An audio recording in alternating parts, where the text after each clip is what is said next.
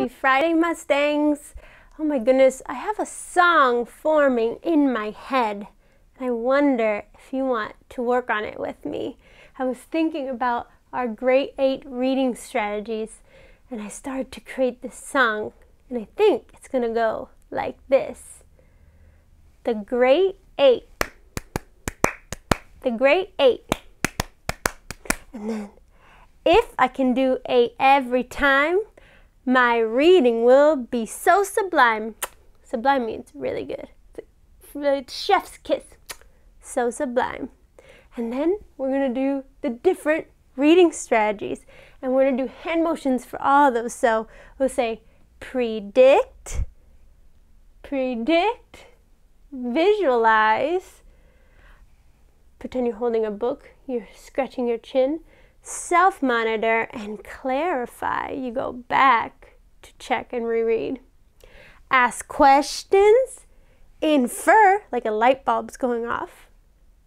Connect, just like we do our connecting fingers. Summarize, like we're doing our plot mountain, first, next, then, finally. Summarize. Evaluate, we'll give a thumbs up or thumbs down. Evaluate. And synthesize. Synthesize is like putting it all together. You want to try that again with me?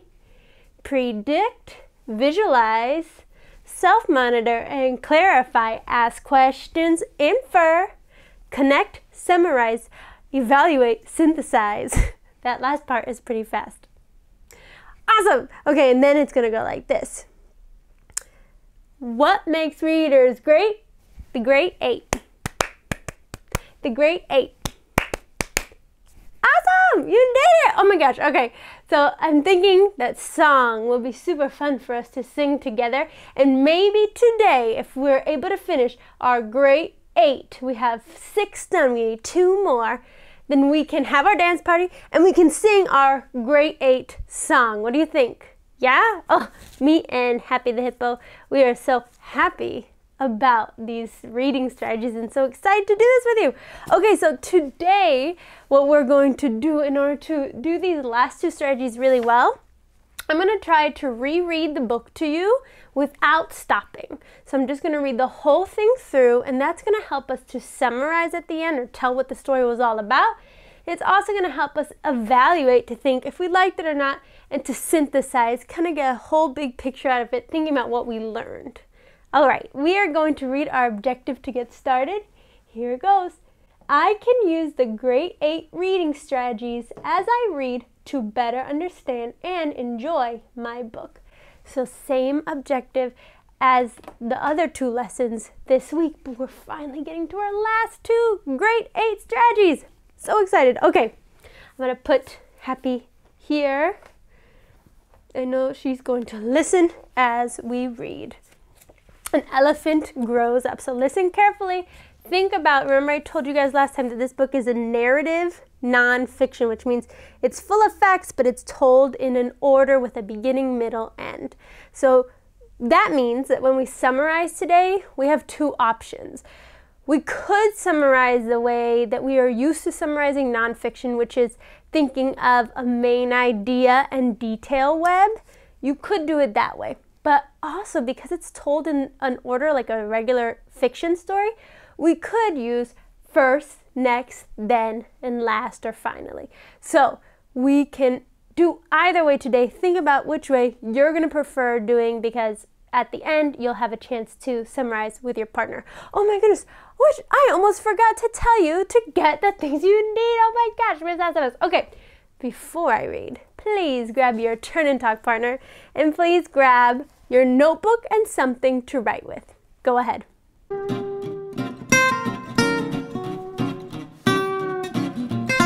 Okay, now we can really get started. An elephant grows up. Written by Anastasia Sewin. Illustrated by Michael L. Denman and William J. Hewitt. Welcome to the world of wild animals. Follow a baby elephant and her brother as they grow up under the hot African sun. As they become adults, they separate and have their own families. Under the hot African sun, a baby elephant is born. The calf looks small next to her mother, but she weighs more than a refrigerator. A female elephant is called a cow. A male is called a bull. Less than an hour after birth, the elephant calf can stand. She's already taller than your kitchen table. The calf is hungry, so she nuzzles up to her mother to drink milk. Calves are covered in hair when they are born. Older elephants only have long hair at the ends of their tails.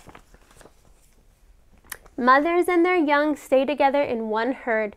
Young adult males and older males roam by themselves or join small herds of other males. The herd stays in one place for several days after the calf is born. Once the new calf can walk, the herd will move on. Elephants often walk in single file lines along the trails. The calves walk behind or next to their mothers. Looking for food is a full-time job for elephants. They spend about 16 hours a day eating. They only sleep a few hours a day. The oldest cow in the herd leads the other elephants. She traveled these same trails when she was a calf. The long trail leads the elephants to a popular gathering place, the water hole. They visit the water hole at least once a day. At first, the calf uses her mouth to drink the water. As she grows older, the calf learns how to use her trunk. She sucks water into her trunk and then blows it into her mouth. An elephant's trunk is the elephant's upper lip and nose. Some young elephants suck their trunks like babies suck their thumbs. The calf grows up fast. She begins to eat plants like the older elephants. She also uses her trunk to grab leaves high in the trees. Mothers nurse their calves for about 2 years. Only after the mother stops nursing will she have another baby. The calf uses her tusks to dig for water. Some elephants use their right tusk more. Other elephants prefer their left tusk. It's just like being right-handed or left-handed. A new surprise has arrived in the herd. At 4 years old, the calf now has a baby brother. When full-grown male elephants are much larger than females, calves soon start to use their tusks for more than just digging. They use their tusks for resting their heavy trunks or ripping bark off trees.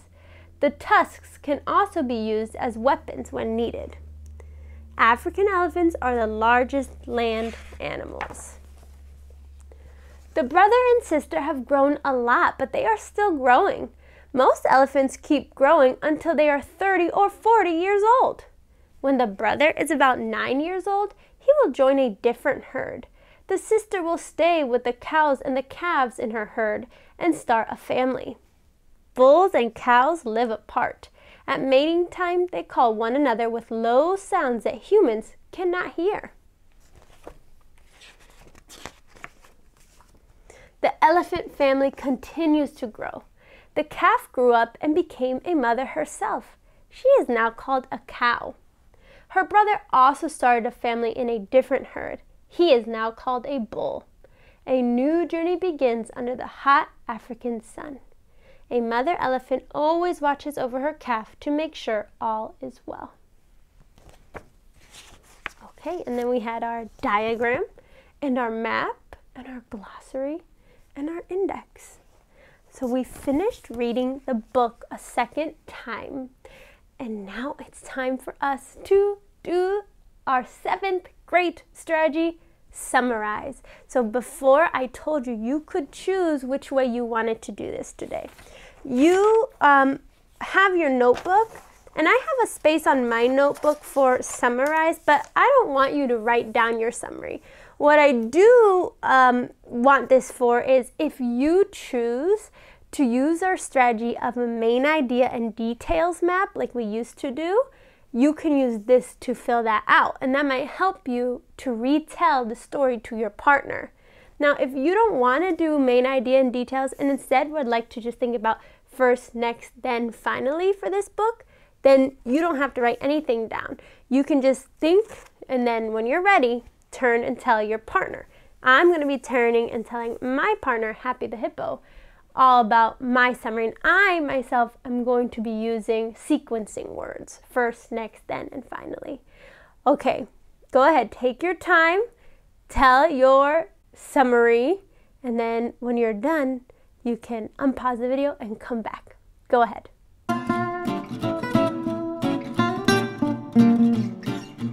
And finally, the baby is now fully grown and she has her own baby. Oh, they're all done. Okay, how did it go? I hope that whatever you chose to do, either a main idea and details map, or if you chose to just use sequencing words to retell, I hope you are able to retell a lot of the details that you learned in this book. I'm going to model just what I had done with Happy, my partner, and see if that helps you with what you had done with your partner. Okay, I often like to use a book to help me retell or summarize what I read. I'll just flip through some pages and it jogs my memory. So, Happy, in this book, An Elephant Grows Up, it was all about the life of a baby elephant. And so at first the baby was born, but she was already so big and already super tall, and she had lots of little hairs all over her body. And she drank her mother's milk, and then when she was ready to walk, then the herd all started walking, but they wouldn't leave her before that, which was really cool. And so once they start walking, they go and they're looking for water. So when they're walking, they always seem to be protecting the babies by walking in a straight line or having the baby calf walk next to the mother. And then they made it to the watering hole. So at the watering hole, they go there at least once a day, and a lot of the elephants gather there to drink water. And the calf, at first, she uses her mouth to drink water, but then as she grows older, she starts to learn how to use her trunk to drink water. And then the baby keeps getting older and older, and now she starts to eat vegetation or the leaves on the trees. And they also learn to dig for water with their tusks. And now the baby elephant, she's 4 years old, Happy, and she now has a baby brother. Her mom had another baby. Oh my goodness. And then it told us that as they keep growing, Happy, oh, I'm not sure if you could see, Happy, I gotta move you. As they keep growing, Happy, the brother, once he turns 9 years old, he will leave and go join another herd. But the female, she will always stay with that herd, which is pretty cool. It also told me that they keep growing and growing until they're like 30 or 40 years old. And then finally, in the end, that baby from the beginning of the story is now fully grown and she has her own baby, which is really cool. She starts her own family. She has a calf, and now she's a cow because she's a mother elephant. Her brother also started a family. And that's the summary of this story. How did I do? I feel like I did a pretty good job. This story is pretty long. It's got a lot of details, but I think that I covered a lot of them. Okay, we summarized. We did it, Happy. That is a hard one to do. Now it's time for our last skill of our Great 8 skills. And so in my song that I was making up for evaluate, when we think we like it or we don't like it, and then synthesize, we kind of put the whole thing together, I have 2 things that I'm going to be putting here. And then I'm going to ask you to evaluate and synthesize yourself. So for me, I'm first going to actually synthesize. So I'm going to think, putting this whole thing together, what's something that I really learned from this book? When I started reading, had asked a question about how long, where's my question? Oh, I wonder how long a baby elephant stays with its mom. And as I read, I realized, well, actually, it depends. If it's a girl baby elephant, she'll stay with the mom forever. If it's a boy baby elephant, he'll stay there until about 9 years old. So that was my new synthesized understanding. It was one little piece, and I could actually have many things I learned, but it's okay, just pick one thing to focus on. So I said, I learned that female baby elephants always stay with their moms. Only the males leave around 9 years old. So that was me synthesizing what I learned from this book, putting it all together. And then I also evaluated, I thought if I liked the book or not. And I said, and Happy agrees with me, we said, I enjoyed reading this because I think elephants are beautiful animals and the book taught many facts. So that's why I think it's a great book. I really like the order it tells things in. It was easy for me to understand the order of events.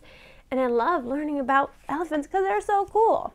Okay, so now it is your turn to evaluate and synthesize.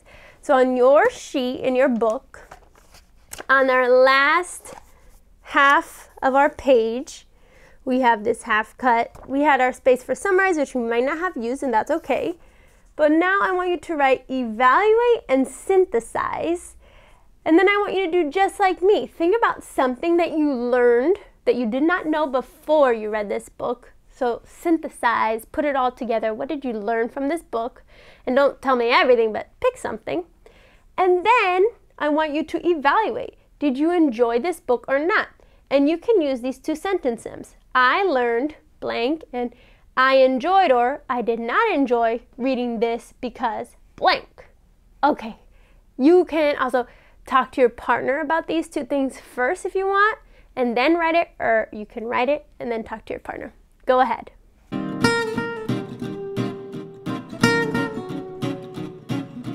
Okay, how did you do? Evaluating and synthesizing. These are really big reading strategies, and they are some of the hardest ones to do. So kiss your brain for your efforts. This stuff is tricky, but it will get easier the more that we practice. So guys, look, we did all 8 of our reading strategies. We completed the grade 8, which means we get to have our dance party. Yes, we do, but before we have our dance party, let's sing our song one more time. Okay, I'm gonna try to do it a little bit smoother this time. Try it with me. Here we go. The grade 8. The grade 8. If I can do 8 every time, my reading will be so sublime. Oh, now we go. Oh, here we go. Predict, visualize, self-monitor and clarify, ask questions, infer, connect, summarize, evaluate, synthesize. What makes readers great? The grade 8. The grade 8. Woo! We did it! Nice job! Oh my gosh, okay. So I've got some of our friends here from some of our other reading lessons. We got Cleo. We have Tad. We have Happy the Hippo. I got my flamingo friend too. We have, oh my goodness, so many. My panda. I think his name was Eggy. I forgot.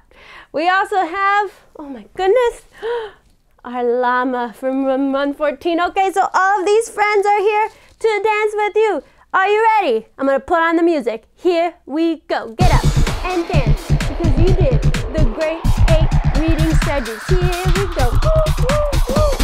Way to go. Way to go.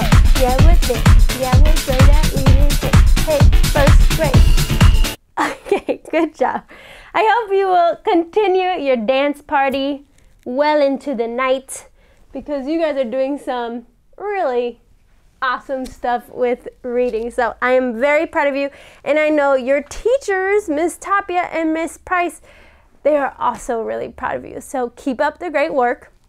All these strategies that you did in your notebook, you're going to be taking a picture of that to send to your teacher too, so don't forget to do that. Okay, let's look at our objective one more time and see how we did. I can use the grade 8 reading strategies as I read to better understand and enjoy my book. Oh, guys, we did it. We did all 8. So that was awesome. Kiss your brain. And we will see you next week. This is the end of us reading nonfiction. So we will actually be reading fiction books for the next 2 weeks that we have left. And we'll practice our grade 8 strategies with fiction books as well. Can't wait to do that. And I will see you guys soon. Okay, Bye!